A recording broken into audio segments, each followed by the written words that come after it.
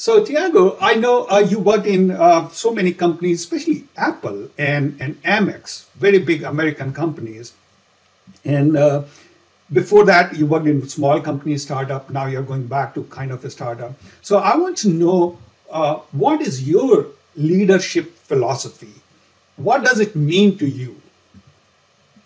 Okay, that's is a great question. And before I answer that, I just want to go back on because you touched on a really important point about learning English. And for folks that are in the US, for folks that have done graduation or masters here, you almost take that for granted, right?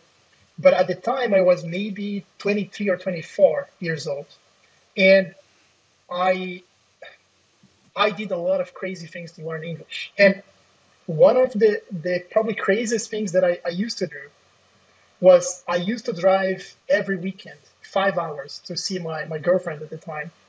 And I would be listening to podcasts in English for 5 hours straight on Friday evening when I would go and on uh, Monday morning when I would come. I would at maybe after 10 minutes I would not understand. I'm not going to be able to follow anything because it was too above my level. But at some point that thing clicked and I was like pushing and pushing and pushing.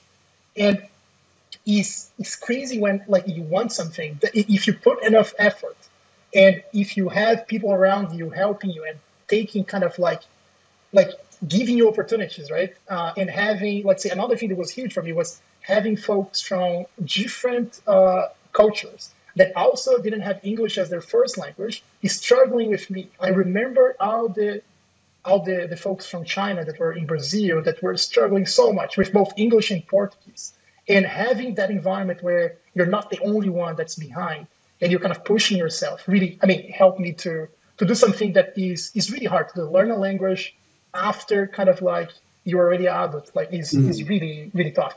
But okay, talking about leadership philosophy, I think I have a lot of philosophies on that, but I think the first one, the one that most inspired me when I read, and I try to talk on how I applied it, is the Good to Great Level 5 Leadership from Jim Collins. I don't know if you heard about that. Hmm. And he has Yes. this analogy that I think is the best analogy and is what I try to do. He calls the window and the mirror. So the best leaders, they look at the mirror when something goes bad, and they look at the window when something goes well. So it's Mm. almost like if something goes bad under your org, under your leadership, you look at yourself for introspection, for see what you could have done different. If something goes well, Mm. you look at everybody else, the environment, and you try to appreciate things, even if you had like a small fraction of things there. But Mm. you actually you give credit to folks that were with you on that journey. So Right. that tells a lot about my philosophy behind it, and like is I would say is a lot about servant leadership. That's like my style is I'm here to help, I'm here to serve you guys, and not the other way. It's not like I don't see anyone that reports to me as inferior or like oh you report to me therefore I know more than you. No, I try to cultivate an environment where everybody is treated as a peer of mine because I think a peer-to-peer relationship is the best kind of relationship you have. Hmm. The moment you have someone that's like, okay, I mean, I know more, I'm kind of superior than you, you start to lose that kind of like exchange you have with people that are the same level.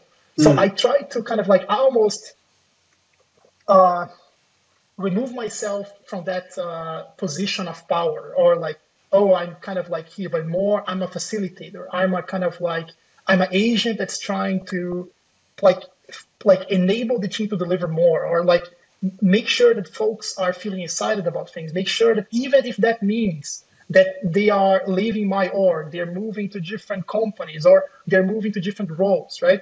My job as a leader is to kind of like one find out what is the biggest potential of each one that report to me, find out when things are not going well, and Right. try to like course correct things and put them on the right track. Of course, that's not always possible all the time. If you are on a project on a deadline, you might want to kind of like say, okay, maybe for the next 3 6 months, I'm not going to be able to move, not going to be able to do this, but this is the plan. Do you agree? And I think it's a lot of transparency, a lot of like collaboration. I think that's like in the final thing, Rafat, that I want to say is I try also to break this. I'm engineering, I'm product, I'm designer, I'm QA, I'm DevOps. I try to really almost like make my team believe that it's almost to a point where folks don't know who reports to me, who reports to other director or to other. Is Mhm. like I really believe that like a really good cross-functional collaborative environment is an environment where you don't have kind of like, oh, you are QA, you are, but people are mixing up that kind of like their expertise or who they report to is almost kind of like it doesn't make a difference, right? Right, right. Blur the boundaries. Right. Yeah. No, this is very good. So same on the same line. You already talked about how to be a good leader as such.